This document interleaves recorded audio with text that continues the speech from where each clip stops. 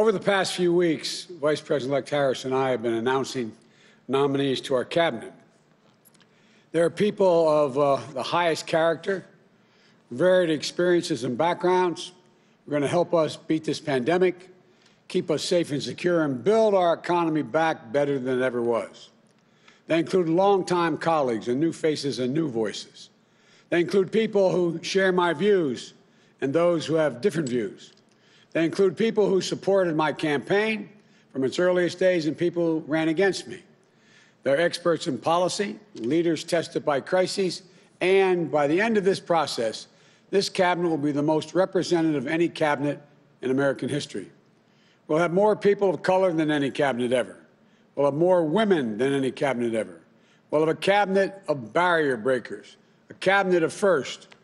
I know how proud presidents are when they're able to achieve a first in their cabinet. I remember when President Clinton named the first ever woman to be Secretary of State. I was there when President Obama named the first ever black Attorney General.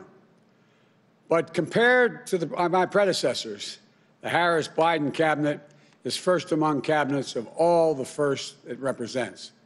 Our cabinet doesn't just have one first or just two of these firsts, but 8 precedent-busting appointments.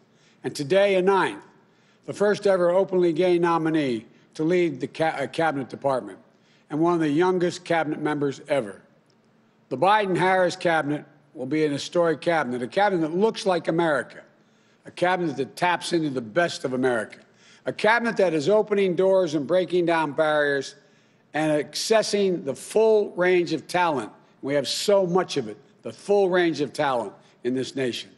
A cabinet that is up to the immediate crises we face, and we face several.